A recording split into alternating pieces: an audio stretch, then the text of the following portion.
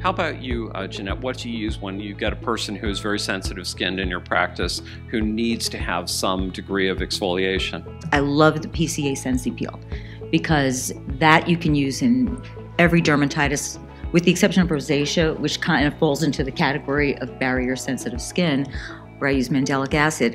I love the anhydrous formulations. And the PCA CNE, I love. There's plenty of retinols for sensitive skin. The PCA retinol has omnisomes, which are very highly stabilized delivery systems. They're not liposomes. They're far more stable and non-irritating. What about the Skin Better line? You using that?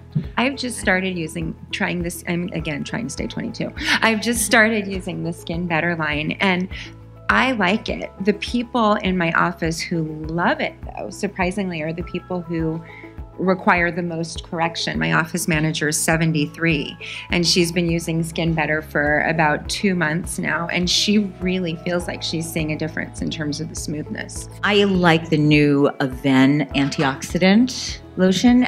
It's got very stabilized tocopherol and C. I like their Zerocalm, Chalerians. So for barrier and dryness, I love the Aven. It's truly something else, and the fact that this product line and all the product lines that are in the Aven Pure Fob line are made in a clean room facility, and that's something that also Natura Bissé does as well. We toured that plant just recently. I'm going to agree with you, and it sounds like it's going to cost $1 million, but honestly, the line's very approachable. So it's a great line to carry. People are happy with the products. They have price ranges, that start, maybe in the 20s. So you can get a good range of products that a lot of people can afford and get great results with. I cannot tell you how appreciative I am for this great panel. Thank you.